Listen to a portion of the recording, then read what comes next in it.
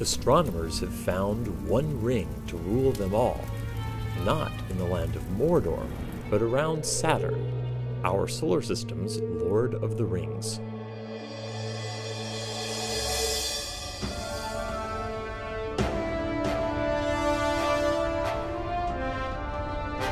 The Hidden Universe Showcase explores exciting new results in infrared astronomy from NASA's Spitzer Space Telescope, with your host, Dr. Robert Hurt.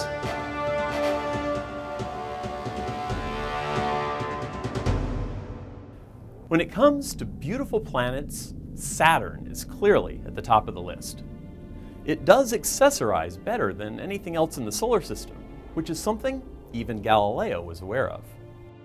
Nearly 400 years ago, using his small telescope, he noted Saturn had changing lobes on either side. It would be many decades, however, before astronomers began to understand these to be the ring system we know today. You might say we see Saturn as the Lord of the Rings of the solar system. In that case, astronomers using NASA's Spitzer Space Telescope have just discovered the one ring to rule them all.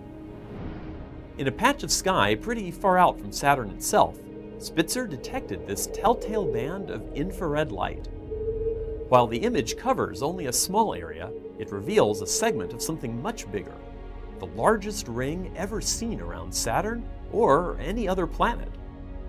How could such a large ring remain a secret for so long?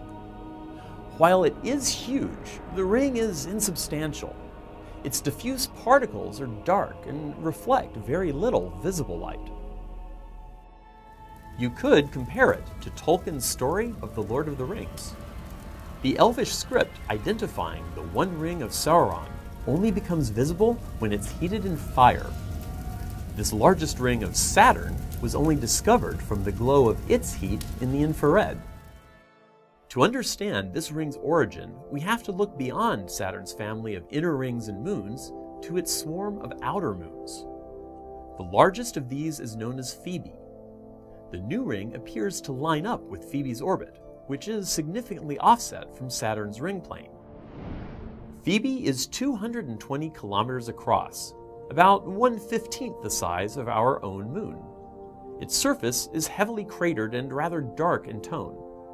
Astronomers theorize that ongoing impacts not only leave craters, but kick off enough dust to create and maintain this outer ring. These dark dust particles reflect very little of the sun's visible light, but as they absorb it, they heat up slightly. This makes them visible to Spitzer's infrared sensors, which captured an edge-on view of the ring. So, what prompted Dr. Ann Verbiser and her team to search for an unseen ring here in the first place? The answer can be found elsewhere in the Saturnian system. The One Ring of Sauron was inherently evil and corrupted all those who touched it. While no one would claim this new ring of Saturn is evil, you could say that its darkness appears to have corrupted Saturn's mysterious moon Iapetus. Over 200 years ago, astronomer Giovanni Cassini deduced through careful observation that Iapetus had a strangely dark side. Today, NASA's Cassini mission has shown us in extraordinary detail how almost half of this icy white moon is covered by an unusual dark feature.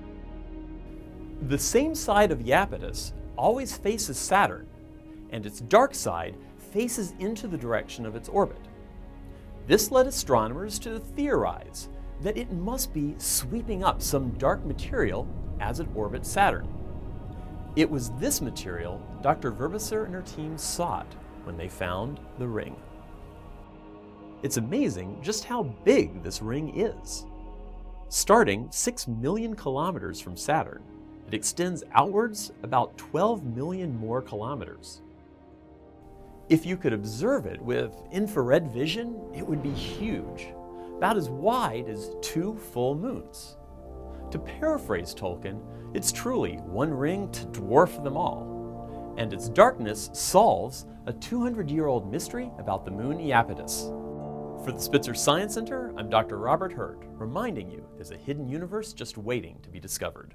The Hidden Universe is produced by the Spitzer Science Center at the California Institute of Technology in Pasadena. The Spitzer mission is managed by NASA's Jet Propulsion Laboratory.